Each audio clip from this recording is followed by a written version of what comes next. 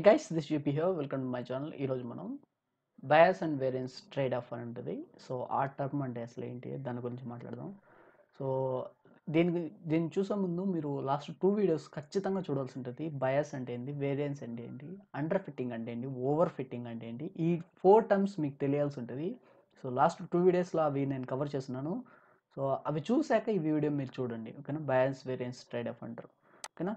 So last వీడియోలో మీకు నేను చెప్పాను కదా, ఎప్పుడైనా ఒక మోడల్ మనం ఎప్పుడు ఎలా సెలెక్ట్ చేయాలంటే, సో ఇక్కడ చూస్తే under fitting, over fitting, good balanced model అని చెప్పాను. సో ఆ ఓవర్ ఫిట్టింగ్ వద్దు, అండర్ ఫిట్టింగ్ వద్దు, మనకి కరెక్ట్గా సూట్ అయ్యే మోడల్ మనం సెలెక్ట్ చేయాల్సి ఉంటుంది అనమాట. మరి కరెక్ట్గా సెట్ అయ్యే మోడల్ని మనం ఎలా సెలెక్ట్ చేయాలంటే, దానికోసం మనకు బయాస్ వేరియన్స్ ట్రేడ్ ఆఫ్ అని ఉంటుంది ఇక్కడ. సో మనం కరెక్ట్గా సెట్ అయ్యే మోడల్ ఇప్పుడు ఎలా ఉంటుందంటే, లో బయాస్ అండ్ లో వేరియన్స్తో ఉంటుంది అనమాట. మీకు లో బయాస్ అంటే ఏంది, హై వేరియన్స్ అంటే ఏంది, and over fitting and under fitting అంటే ఈ టర్మ్స్ అన్నీ కూడా నేను లాస్ట్ 2 వీడియోస్లో చెప్పున్నాను. అందుకోసమే ముందుగానే చెప్తున్నాను. ఆ వీడియోస్ చూశాక ఈ వీడియో చూడండి, ఓకేనా. సో మన మోడల్ ఎప్పుడు కూడా లో బయాస్ అండ్ లో వేరియన్స్లో ఉండాలి. So that's good balanced model. దానికోసమే మనకి హై వేరియన్స్, హై బయాస్ ఉన్న మోడల్స్ మనకు అవసరం లేదు. కాబట్టి ఈ మోడల్ని మనం ఎలా సెలెక్ట్ చేయాలంటే, దానికోసం బయాస్ వేరియన్స్ ట్రేడ్ ఆఫ్ అని ఉంటుంది. సో అదేంటనేది ఇప్పుడు చూద్దాం, ఓకేనా. సో దానికంటే ముందుగా ఇంకా ఎవరైనా మన ఛానల్కి సబ్స్క్రైబ్ చేసుకోకపోతే ప్లీజ్ సబ్స్క్రైబ్ చేసుకోండి. నా వీడియోస్ని షేర్ చేయండి. నా వీడియోస్లో చాలా మంచి కంటెంట్ ఉంది మిషన్ లెర్నింగ్ గురించి, కానీ ఫ్లాస్క్, డిజాంగో, చాలా మంచి కంటెంట్. ఇదంతా కూడా నేను ఫ్రీగా ఇస్తున్నాను. ఇంత మీకు మిషన్ లెర్నింగ్ కంటెంట్ మీకు ఇలా ఫ్రీగా ఎవరు చెప్పరు కూడా. సో చాలా డిమాండ్ ఉన్న కాన్సెప్ట్స్ ఇవి. సో బట్ నేను ఫ్రీగా మన తెలుగు వాళ్ళ కోసం తెలుగులోనే వీడియోస్ చేస్తున్నాను. మీరు అందరికీ ఓన్ లాంగ్వేజ్లో నేర్చుకుంటారనేసి, అందరికీ అర్థం అవ్వాలనేసి.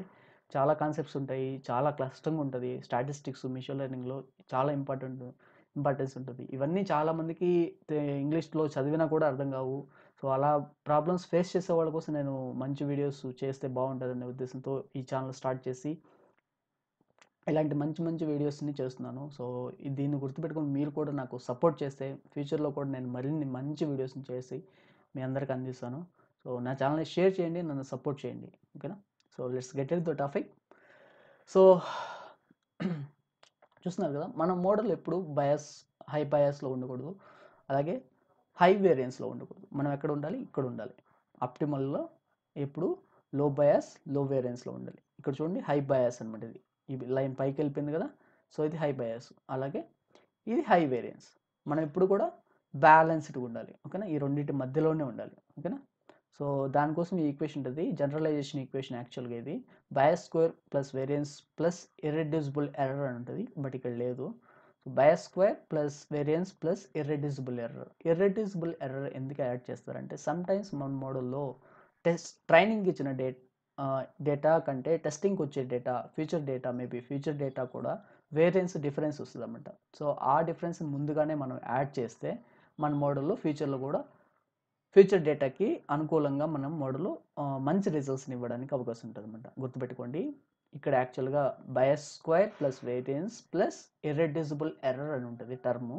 సో ఆ ఎర్రర్ని మనం యాడ్ చేయడం వల్ల ఫ్యూచర్లో అన్సీన్ డేటా వచ్చినప్పుడు కూడా మన మోడల్ బెటర్గా పర్ఫామ్ చేస్తుంది, ఓకేనా. అఫ్కోర్స్ మనం ఒకసారి డిప్లాయ్ చేసిన తర్వాత అగైన్ అండ్ అగైన్ మనం మోడల్కి ట్రైనింగ్ ఇస్తూనే ఉంటాము న్యూ డేటాతో. బట్ ముందుగానే చెప్తున్నాను, ఇర్రెడ్యూసిబుల్ ఎర్రర్ ఉంటుంది ఇక్కడ. సో దానివల్ల మనం మోడల్ని బ్యాలెన్స్ చేస్తాం అనమాట. ఓవర్ ఫిట్ అవ్వకుండా, ఇటు అండర్ ఫిట్ అవ్వకుండా చేస్తాం అనమాట. అండర్ ఫిట్ ఎప్పుడు అవుతుంది అంటే హై బయాస్ వల్ల అవుతుంది. ఓవర్ ఫిట్ ఎప్పుడు అవుతుంది, హై వేరియన్స్ వల్ల అవుతుంది. మనకి మోడల్ ఎప్పుడు ఎలా కావాలి, లో వేరియన్స్, లో బయాస్ వల్లతో కావాలి. అది బ్యాలెన్స్డ్ మోడల్ అనమాట. సో ఇక్కడ లైన్ ఉంది కదా, ఇది ఆప్టిమల్ మోడల్ అనమాట ఇక్కడ ఉండేది, ఓకేనా. సో దాన్ని ఇంకొంచెం క్లియర్గా చెప్తాను చూడండి. సో ఇది హై బయాస్ ఉందనుకోండి, హై బయాస్ ఉండడం వల్ల మనకి టెస్టింగ్ ఎర్రర్, ట్రైనింగ్ ఎర్రర్ చాలా తగ్గిపోద్ది అనమాట. ఇక్కడ చూస్తున్నాను validation error, training error, testing error కాదు, వాలిడేషన్ ఎర్రర్, ట్రైనింగ్ ఎర్రర్, ఓకేనా. సో వాలిడేషన్ ఎర్రర్ అంటే మనం ట్రైనింగ్ ఇచ్చేటప్పుడే మనం అది కూడా తీసుకుంటాం కదా. మెయిన్ ట్రైనింగ్లోనే మనం క్రాస్ వాలిడేషన్ చేస్తే ఆ వాలిడేషన్ ఎర్రర్ వస్తుంది కదా. సో అది చాలా నెగ్లిజిబుల్గా ఉంటుంది అనమాట. అప్పుడు ఏమని అర్థం అంటే హై బయాస్లో ఉంది, ఓకేనా. ఒకవేళ అది ఇంకా డిఫరెన్స్ వచ్చింది అనుకో, ట్రైనింగ్కి ఆ వాలిడేషన్ ఎర్రర్కి ఎక్కువ డిఫరెన్స్ ఉందనుకో, అది హై వేరియన్స్లో ఉందని మోడల్ మనకు చెప్తుంది అనమాట, ఓకేనా. అట్‌లీస్ట్ కొంతవరకైనా ఐ మీన్ కన్సిడర్ చేసే విధంగా ఎర్రర్ అనేది ఉందనుకో, ఎర్రరు.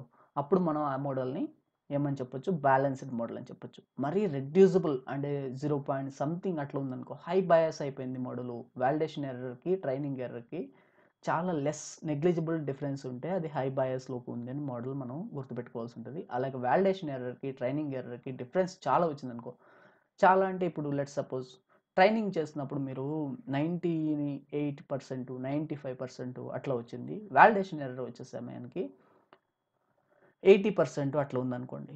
సో, 98 నుంచి 80కి దగ్గర దగ్గర 18% డిఫరెన్స్ వచ్చేసింది. సో, ఇదేంటి హై వేరియన్స్ అనమాట. అట్లా కాకుండా 99 పాయింట్ సంథింగ్ ఉందనుకోండి. లెట్స్ సపోజ్ 99 అట్లా ఉందనుకోండి. ఇది లిటిల్ బిట్ ఉంది. కానీ అట్‌లీస్ట్ ఓ 95 అట్లా వస్తే ఓకే. కన్సిడర్ చేసుకోవచ్చు. హై బయాస్ అంటే ఏందో అర్థమైంది కదా! హై బయాస్ వల్ల మనకి వాలిడేషన్ ఎర్రర్స్ చాలా నెగ్లిజిబుల్ డిఫరెన్స్ ఉంటది. హై వేరియన్స్ ఉన్నప్పుడు వాలిడేషన్ ఎర్రర్‌కి, ట్రైనింగ్ ఎర్రర్‌కి చాలా డిఫరెన్స్ వస్తదనమాట. కానీ మనం ఎప్పుడు కూడా ఈ మిడిల్‌లో ఉన్న ఐ మీన్ ఈ రెండిటికి కన్సిడరబుల్ ఎర్రర్ ఉన్నప్పుడు మాత్రమే మనం ఆ మోడల్‌ని ఫర్దర్‌గా తీసుకెళ్తాం అనమాట. ఓకేనా? ఫర్దర్ టెస్టింగ్ కానీ, ట్రైనింగ్ కానీ. ఓకేనా? సో, నెక్స్ట్ వచ్చేసి చూడండి. సో, ఇదే confusion matrix. It's like confusion matrix. లో వేరియన్స్, లో బయాస్ ఉన్నప్పుడు మోడల్ ఇట్లుంటదనమాట. సో, ఓకేనా? సో, అన్నీ కూడా ఇక్కడ ఉండిపోయాయి. మన మోడల్ ఇట్లే ప్రిడిక్ట్ చేస్తదనమాట అన్నిటిని కూడా. సో, హై బయాస్, లో వేరియన్స్ ఉంటే ఈ ఔట్ ఆఫ్ పాయింట్స్‌కి వెళ్ళిపోయాయి చూసారా? ఓకేనా? హై వేరియన్స్, లో బయాస్ ఉందనుకోండి. ఇదంతా ర్యాండమ్‌గా అయిపోయినాయన్నమాట. ఓకేనా? ర్యాండమ్‌గా ఉన్నాయి. హై వేరియన్స్ వల్ల ర్యాండమ్‌గా వెళ్ళిపోయినాయి. అదే హై బయాస్, హై వేరియన్స్ ఉందనుకోండి. అసలు మోడల్‌కి చాలా దూరంగా వెళ్ళిపోయినాయి. అసలు మోడల్ అది ప్రిడిక్ట్ చేయదనమాట. ఓకేనా?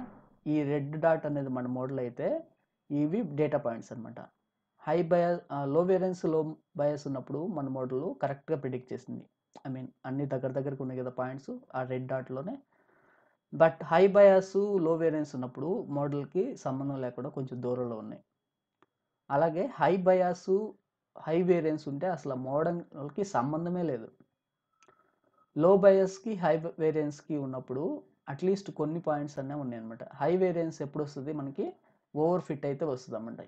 ఓకేనా? అన్నిటిని కవర్ చేస్తదన్నమాట. అన్ని డేటా పాయింట్స్ ఇక్కడ కవర్ అయ్యేటట్టుగా మోడల్ వస్తది. హై బయాస్‌లో ఉందనుకోండి, అసలా మోడల్ పట్టించుకోదనమాట. ఇక్కడ ఆల్రెడీ ఉంటది కదా! ఇక్కడ చూడండి.